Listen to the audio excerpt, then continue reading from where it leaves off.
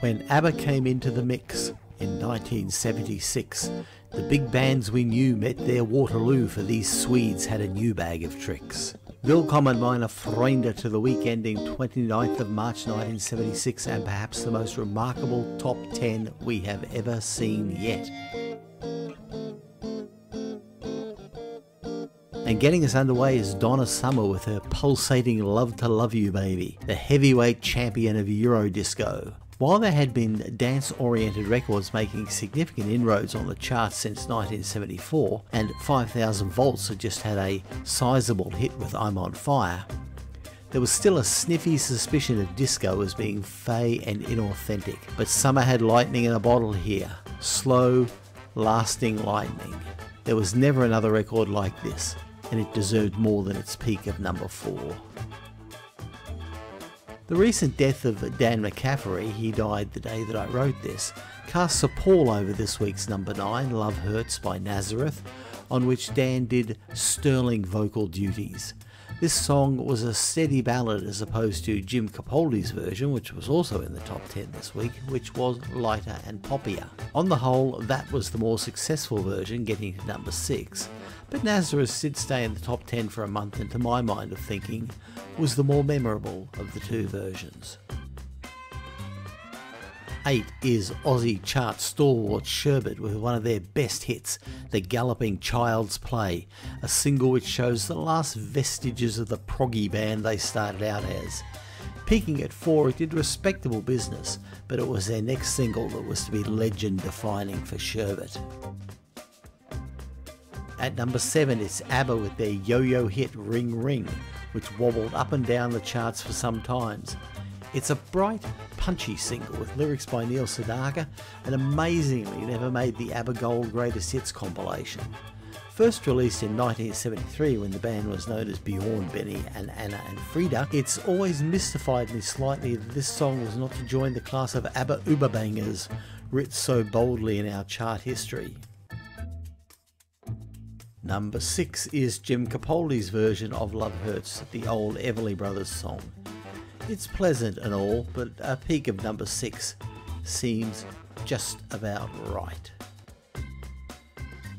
And here's the section where we greet the coming and grieve the going from this week's charts.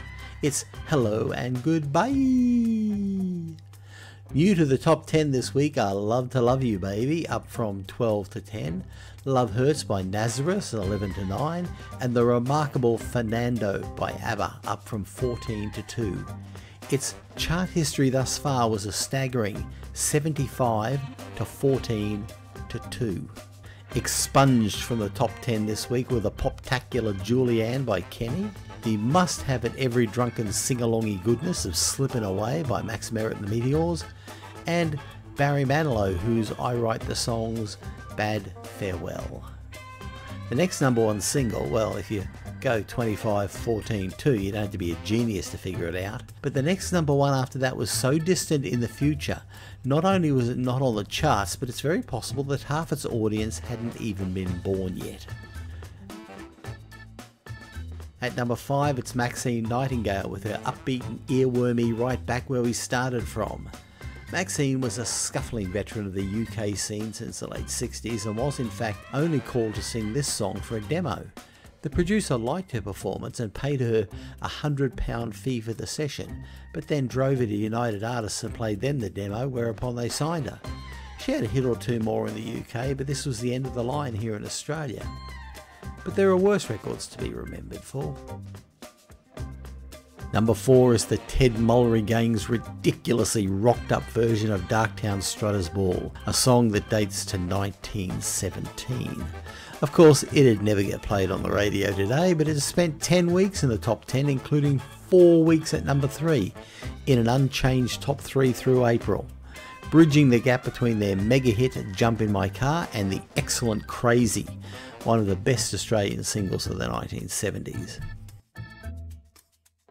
Number 3 is an odd little record, C.W. McCall's Convoy. McCall was an interesting guy. His real name was Billy Fires and his day job was as an advertising executive who crossed over to being a voice artist, voicing a series of humorous bread advertisements with his character as good old boy C.W. McCall.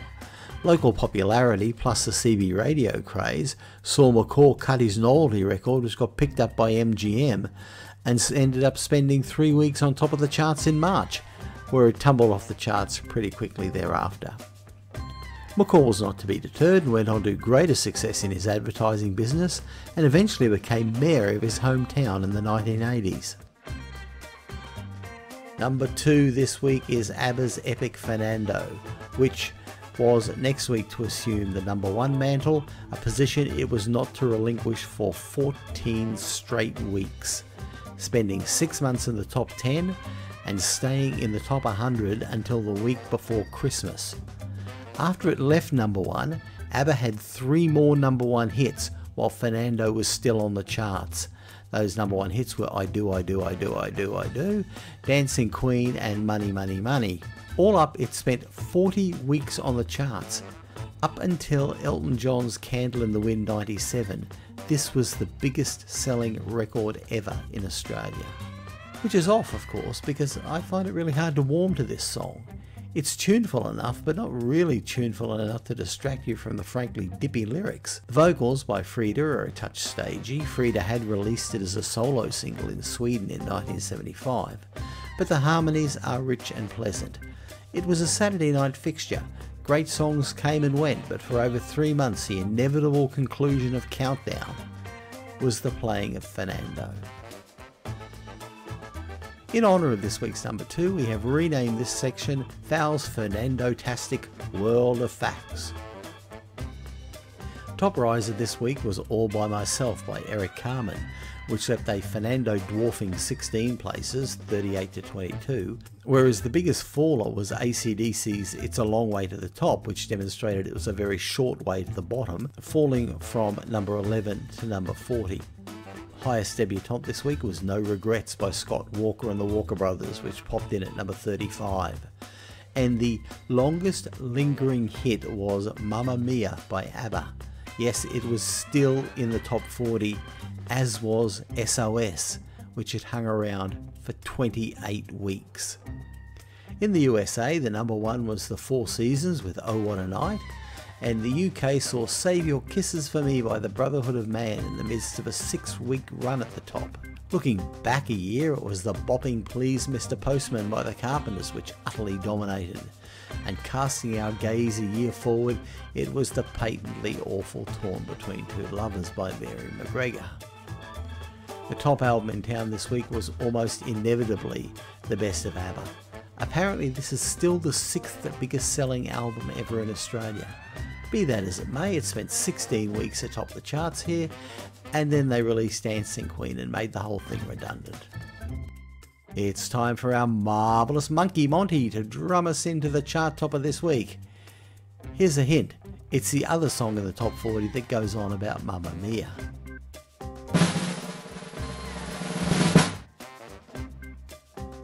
It's Bohemian Rhapsody by Queen, hanging in at number 1.